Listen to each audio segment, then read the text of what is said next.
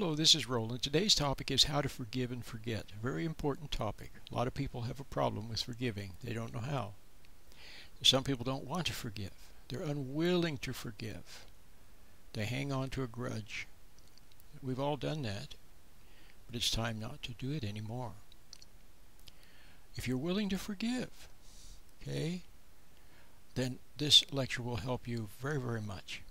You see, a lot of people have a wrong idea about what forgiving means. They think that to forgive someone means to pretend that nothing happened. No, it doesn't mean that. Or they think that forgiving means that you have to be nice to the person, that you have to be nice to them and hug them and have something to do with them and so on. No.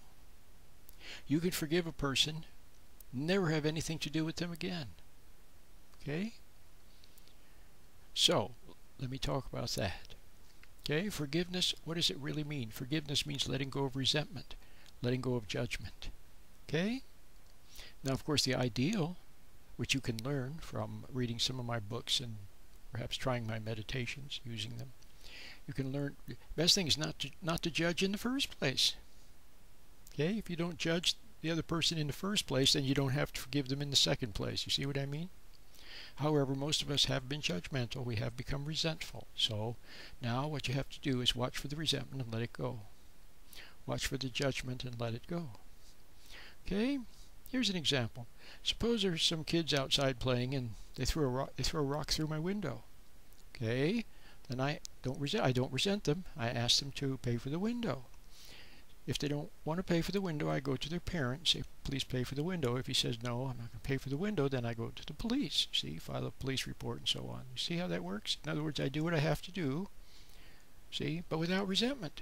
If I'm standing in line and somebody's stepping on my toe, I say, excuse me, you're stepping on my toe, please move away. See? But I don't resent them. That's the secret. And if you don't resent the person, then you don't feel guilty either, and then it's more easy to speak up. I have a whole lecture on the topic of speaking up. But the important thing to understand is you do not have to be nice to the person. If the other person is repentant, in other words, they did you wrong, see, and then they're sorry, okay, then you can be friends again. But if they're not sorry, okay, you don't have to have anything to do with them. Shake the dust from your feet and go on with your life. By letting go of the resentment, you're free. Okay? You're free. So that's the secret.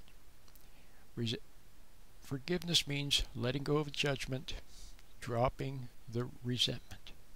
In the second part of this video, I will talk about how to deal with someone from the past who was unfair to you or cruel to you or did you wrong. Okay?